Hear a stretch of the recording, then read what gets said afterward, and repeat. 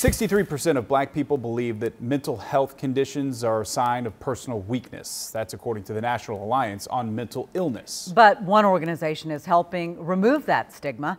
Danya Bacchus has a look at how the Confess Project is using the barbershop to change the narrative of mental health for young men of color and their families. When you think mental health, in my personal life, though, you're working yourself ragged. You don't necessarily think of a barbershop. But at Barberism in Compton, California, owner Donald Conley is giving his clients more. Make sure you take some time for yourself than just haircuts. In a barbershop, people feel safe and they feel like they can open up. He is part of the Confess Project, a coalition of black barbers trained to be mental health advocates for men who are less likely to see a therapist.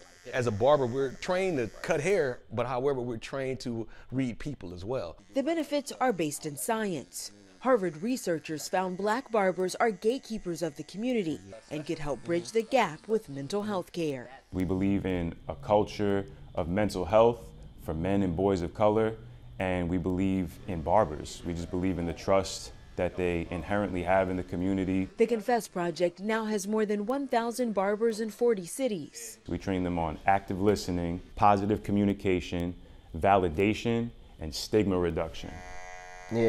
Clients like Aaron Michael Peace. He says sitting in Conley's chair doesn't just help him look good, but feel good too. There has been absolute times where throughout the week, I go through the week like, dang, I'm super stressed, but I know on a Friday or a Saturday, I have a haircut coming. And when that haircut comes, I can sit in this chair, I can talk to my barber.